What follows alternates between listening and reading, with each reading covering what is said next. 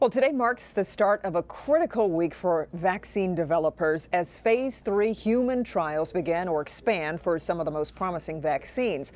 One of those is the Moderna vaccine, developed along with the National Institutes of Health as part of Operation Warp Speed.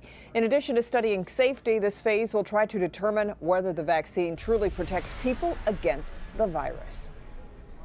Dawn Baker was the first phase 3 volunteer to receive the Moderna vaccine this morning in Savannah, Georgia. She's one of 30,000 Americans expected to take part in the trial at 89 locations across the country. Half will receive 2 shots of the vaccine 28 days apart. The other half will receive 2 shots of a saltwater placebo.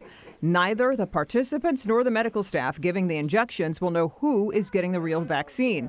The Moderna vaccine is a messenger RNA vaccine. It's essentially a template that will instruct the body to make some of those very distinctive protein spikes we see on the outside of the coronavirus.